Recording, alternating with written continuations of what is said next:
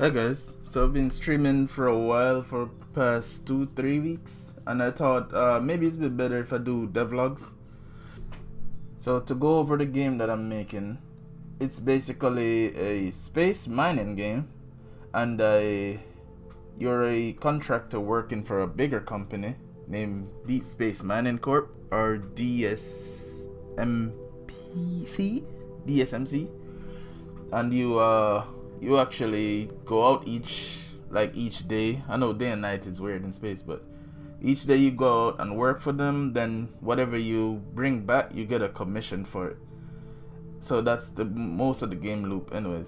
But I'll take inspiration from Star Citizen and Elite Dangerous, where the mining can become like super detailed.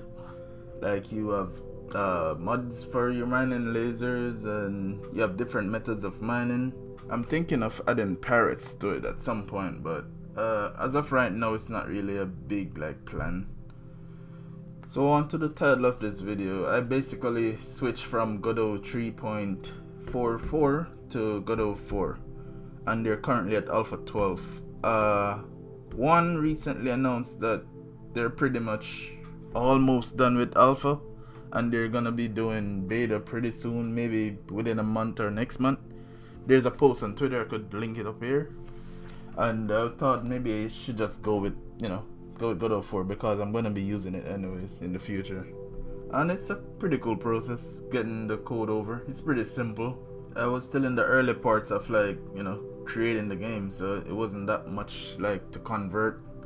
Basically what I have to do is, all I had to do is remake the scripts and just paste in the code from the old scripts, and then add the at sign before the unready and all those variable keywords, and wherever I use stuff like rotation degrees, because that's my favorite thing to use. Use rotation, so you're pretty much forced to use radians now. I don't mind it after a while, after I understand what it actually is. Re-importing meshes was pretty straightforward. I don't know, I had just one issue with instance in a mesh that's not inherited, but it was on one specific file. It was pretty big. It came out to 205 megabytes. If you open up a GLB file as its own scene and then save it as a scene afterwards.